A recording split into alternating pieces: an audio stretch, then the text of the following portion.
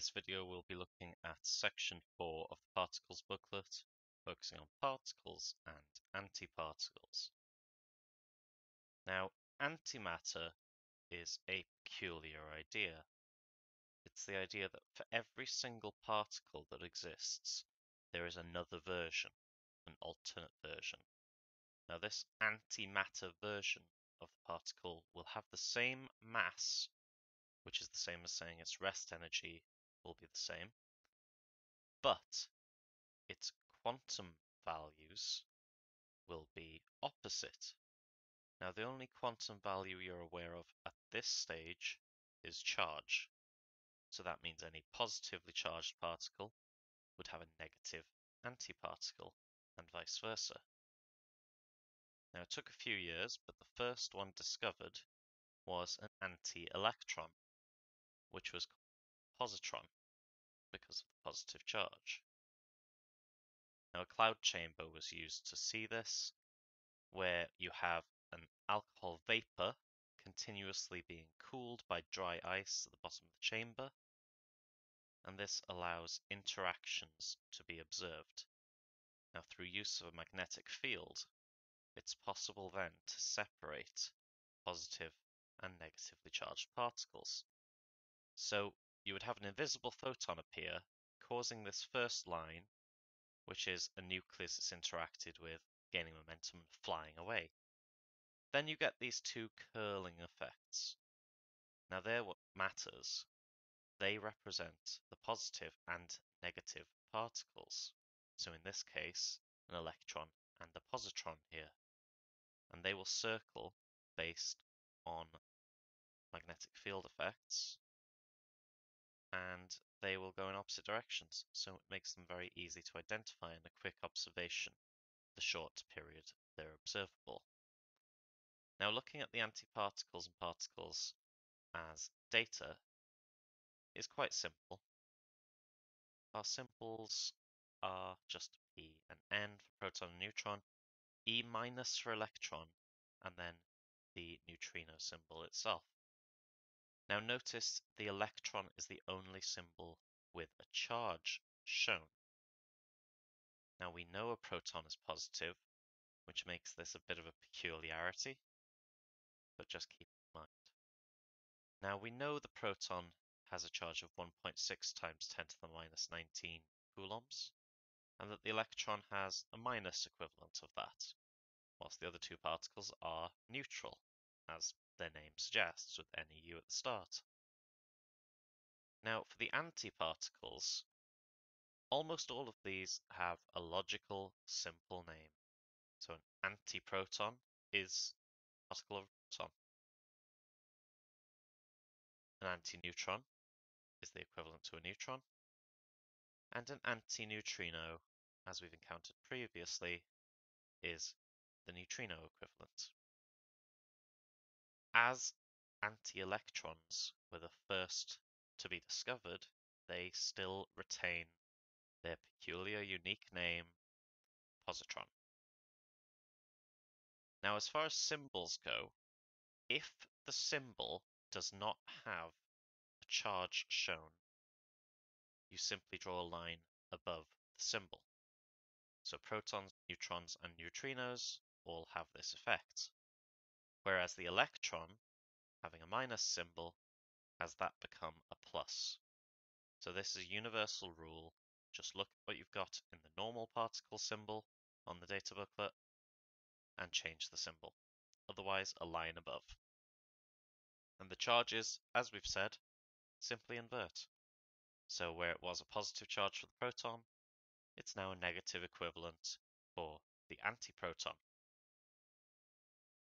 Whereas the neutral particles remain neutral, making them particularly hard to distinguish.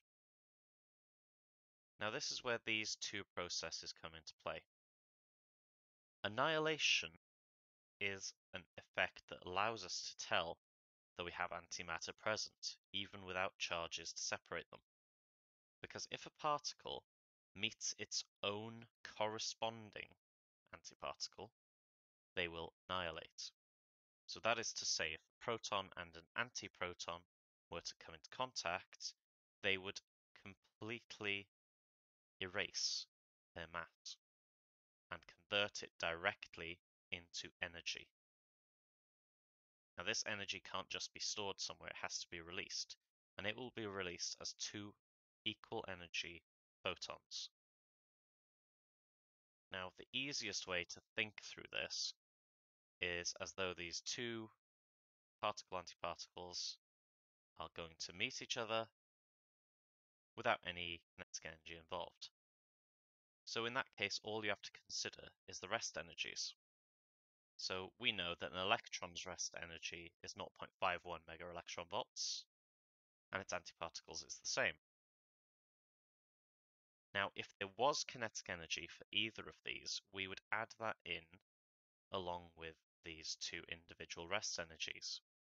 Because at the end of the day, we're just combining all the rest energy and kinetic energy that we start with into a total, which in this case would be 1.02 mega electron volts. Now that has to then split. So whatever amount of energy you have at this point will be halved and split equally across two photons, making this a particularly easy example to work from. Just remember that if there was any kinetic energy to begin with, it would have been added to this total in the center and then split equally into these photons. Now, pair production is almost an inverse of this. In this case, we have a photon traveling along and it interacts with a nucleus. When it does so, the nucleus takes away some of the momentum and allows the photon to slow down and become a particle-antiparticle pair. So this is the effect that we witnessed with the cloud chamber. And in this case, the only real requirement is that the photon has at least enough energy to cover the rest energies of that pair. So again, kinetic energy is just shared equally. So where previously it was added at the start, now we have kinetic energy at the end. If the photon has more energy than is needed, the excess shared kinetic energy to each particle and antiparticle. Now, it's worth remembering the fact that you have to interact with a nucleus for this to occur. It is often asked for in the exam. And it's part of the conservation rules that we follow in the universe, where momentum is always conserved. So if we consider this example for an electron and positron to be produced, we know that they each have a rest energy of 0.51 mega electron volts. So yet again, the minimum value that the photon must have for energy is the combination, 1.02 mega electron volts. Now, if that's all that was used, unsurprisingly, neither of these, the particle or the antiparticle, will have kinetic energy, and they will very likely just annihilate immediately after this separation. But each of these instances are just snapshots of time, so don't worry about what happens afterwards. Now this image here shows us what we illustrated earlier. This is a photo from a cloud chamber where you can see that the photon is invisible and it will have entered from the top of this image just before the spiraling effects. So under a magnetic field, we will be able to manipulate charged particles, causing the photon to split into positive on one side, negative on the other, regardless of which particles they are.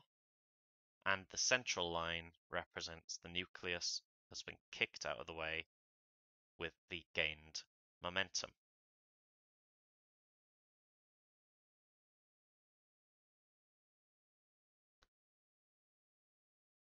for your time.